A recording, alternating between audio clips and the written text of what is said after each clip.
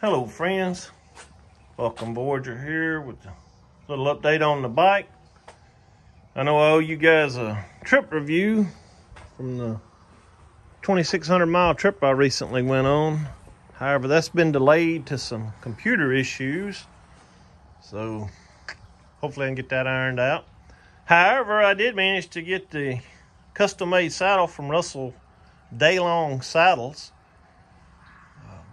So far, very impressed with the seat, the quality, just the thought that goes into their product is exemplary. Their customer service, tremendous. Very, very great customer service. Call them on the phone, email them, whichever way you decide to communicate with them. They are very responsive, and just great. Can't say enough for their customer service, so shout out for that. The seat is more than I expected. Best way I know how to describe it. The rear seat, as you can see, I'll zoom out a little bit, is much wider than stock. My wife is suitably impressed, as I am.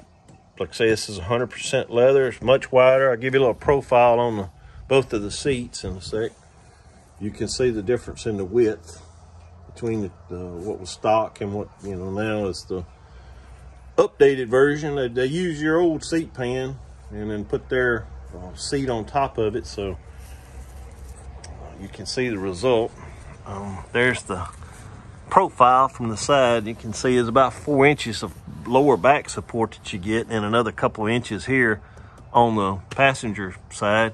You can see where they're both independently able to be switched on and switched off.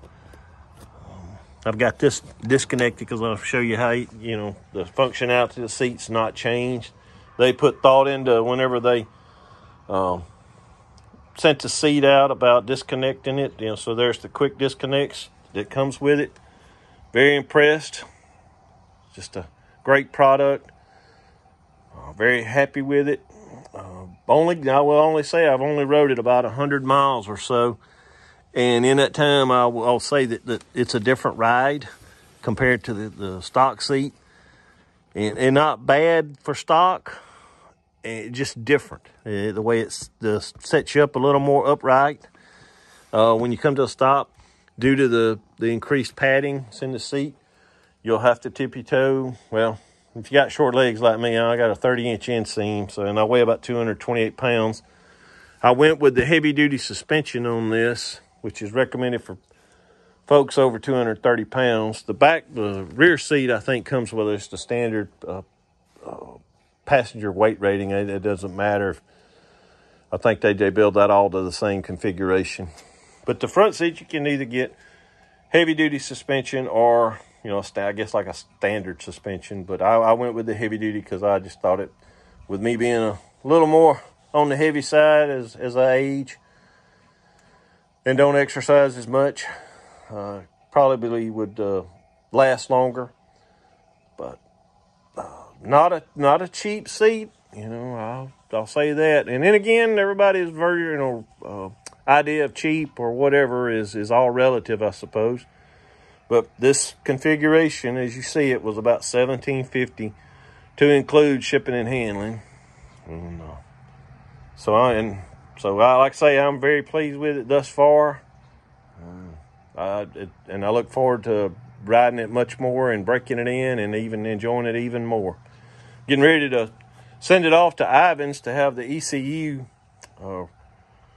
reflashed. So he has got an update, so I'm going to get that updated at no cost other than shipping and handling.